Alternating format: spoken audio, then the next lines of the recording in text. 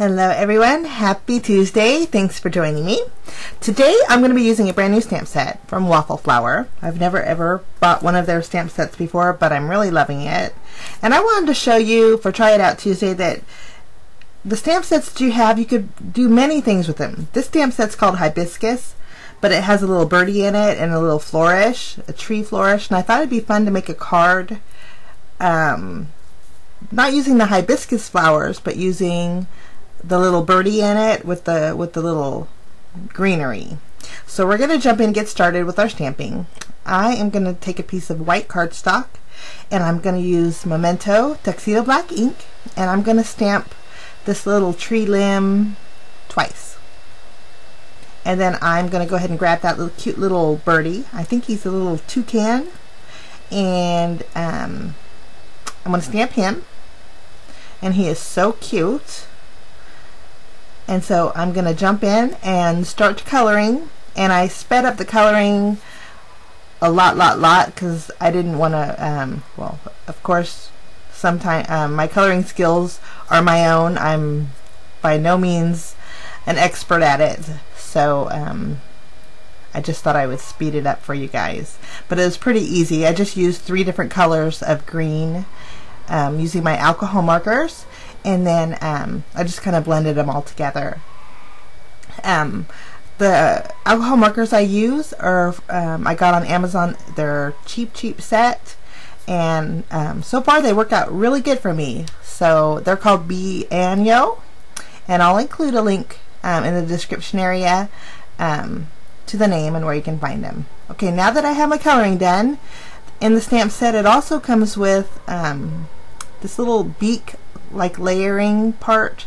So I took some orange ink and I stamped the beak, kind of layering the colors, and then you can also layer the little birdie leaf. So I took a yellow and I stamped that over the alcohol markers just to give it a variation in color. I went ahead and die cut those out, and we're going to work on our card panel.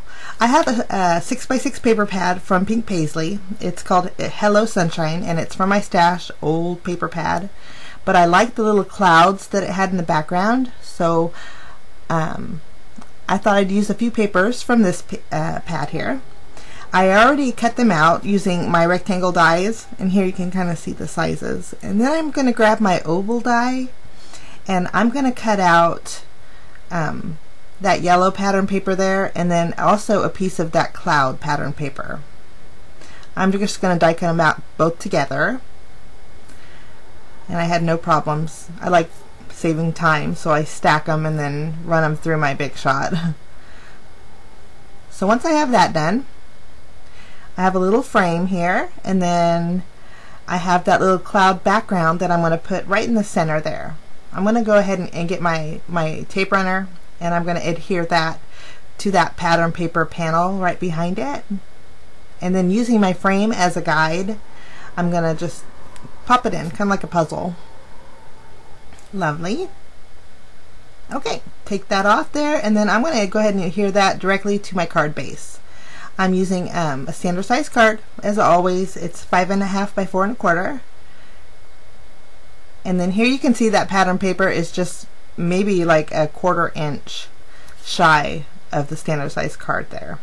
Okay, now I'm going to go ahead and well, I have clouds, and the cloud dies that I have a straight line border, and so I thought it'd be neat to use some cloud dies for this card. So I'm going to die cut out 3 of the cloud pattern, and then 3 of white cardstock.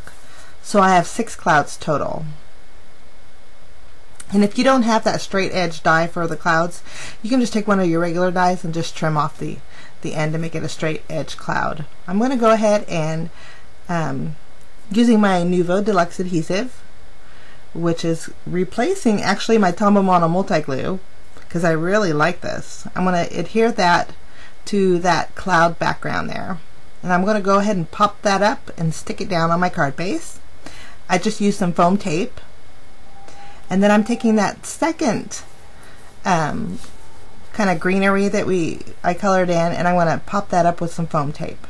And I'm just going to layer that on top of that other one at a little bit of an angle. And I'm just using some dimensional adhesive here. Remove the backing, and we're going to, since we did pop up that pattern paper, the yellow pattern paper with foam tape, I'm doubling up on the foam, my dimensional adhesives here, just so it pops up. And I need one more there. And so far I'm thinking this is looking so cute. Okay, I'm going to grab my little bird, and he's a little toucan. And you know what? When I was thinking about the design that I was going to use for this card, I thought it would be cute to have the sentiment kind of repeat itself. Thinking, you know, a parrot repeats itself. But then I realized that this is not a parrot. This is like a little toucan. But I went ahead with it, and I thought it turned out cute.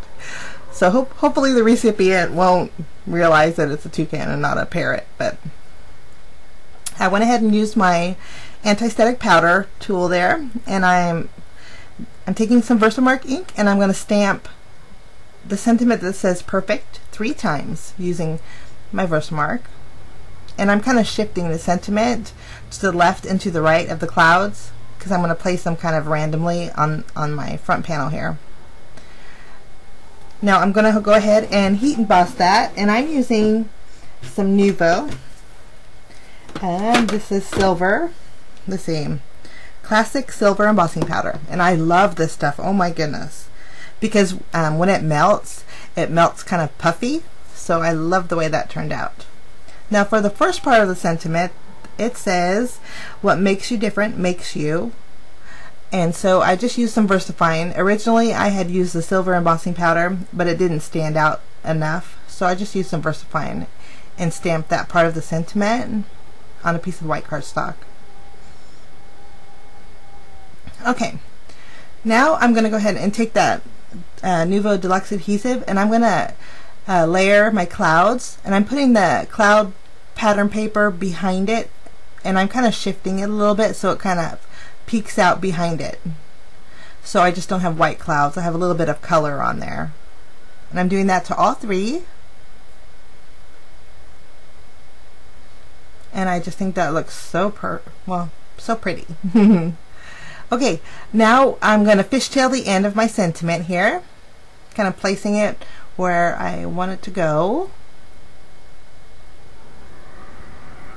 The best thing about the stamp set is you would never know the stamp set was called Hibiscus. So I'm kind of making a fun little card, not using the flowers, but using the other elements that are in the stamp set. So I encourage you to try that out. I'm popping up my the first part of my sentiment with some dimensional adhesive here, but I decided I'm not going to press it down yet because I'm still kind of figuring out the placement. I'm going to trim down the cloud here and place it directly on the bottom of my card, and I'm going to pop that up. I'm doubling up on my adhesive, my foam adhesive here. That way it pops up a little higher than the panel. And then I'm trying to figure out placement for the second cloud.